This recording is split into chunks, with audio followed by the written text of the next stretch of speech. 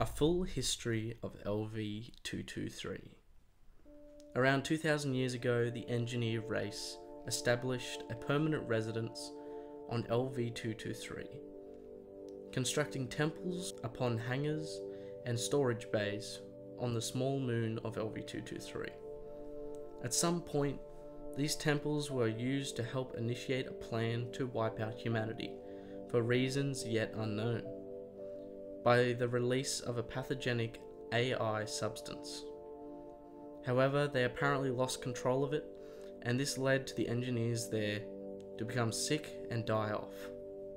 Multiple surviving engineers preserved themselves using the hypersleep pods aboard one of their ships.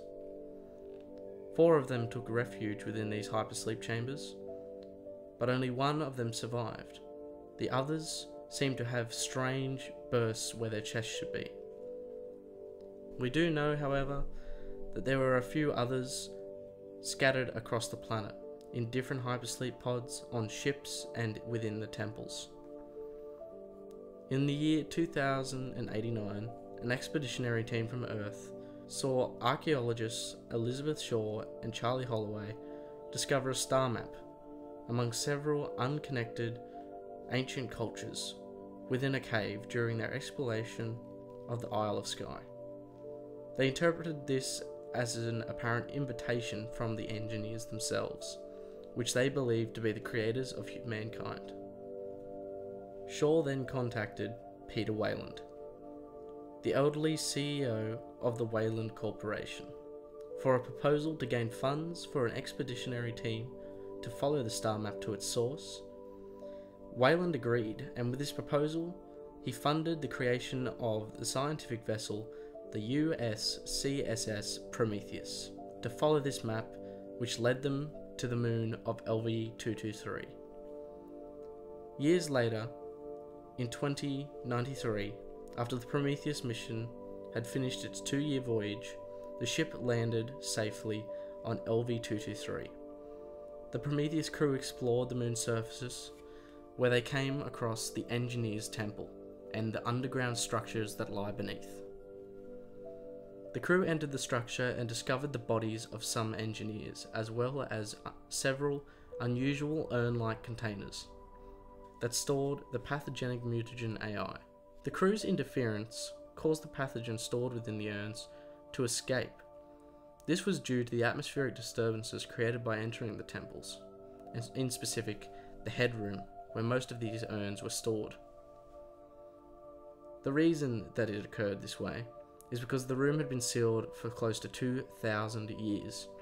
The sudden change in atmospheric conditions within the room caused the urns to decay and leak out. A few members were exposed to this pathogen,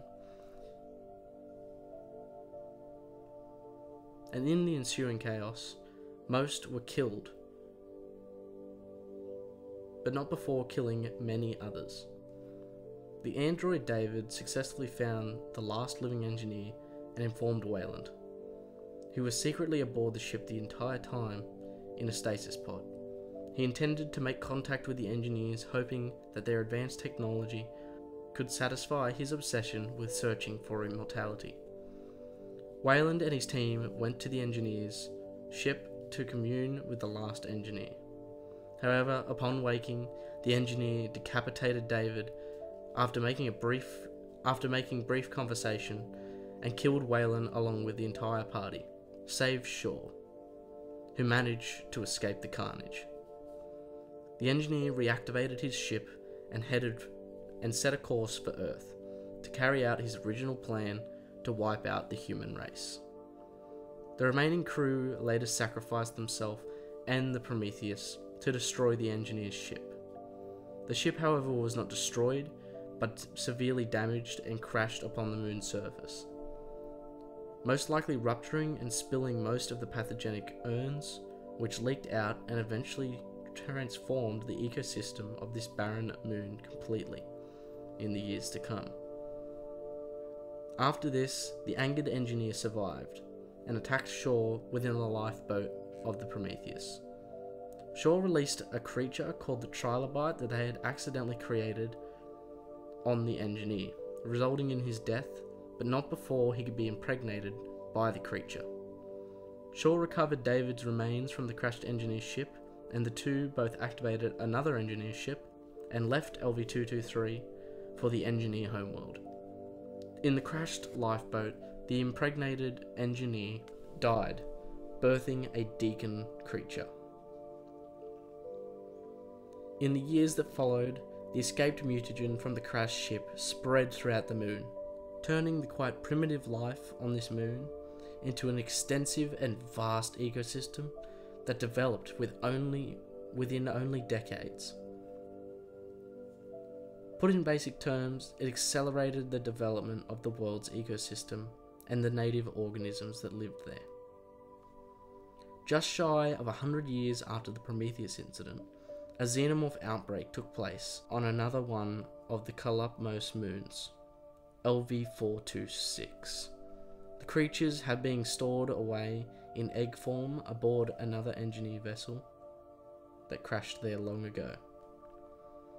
The creatures proceeded to wreak havoc on a native human terraforming colony known as Hadley's Hope. During this chaos, a group of colonists fled in haste aboard a cargo freighter. They didn't realise until much later that they had unwittingly brought several xenomorph stowaways with them. Because of the ship's minimal flight range, the colonists were forced to set down on the sister moon LV-223. The xenomorphs on board the cargo ship subsequently massacred and escaped the colonist ship. About 40 years later, a second human vessel, the Grayon, arrived at LV-223 as a part of a documentary film expedition, with the ulterior motive of the expedition's captain, Angela Foster, to discover the fate of Peter Weyland and the Prometheus. Setting down on the moon in a number of smaller ships, the team was almost immediately besieged by xenomorphs, and the situation was transforming. The situation was further complicated by an infection of a construct known as Eldon. Eldon was injected by one of the other crew with the mutagen, transforming his synthetic organic body into a form of an engineer hybrid organism, which developed an empathic link with the xenomorphs.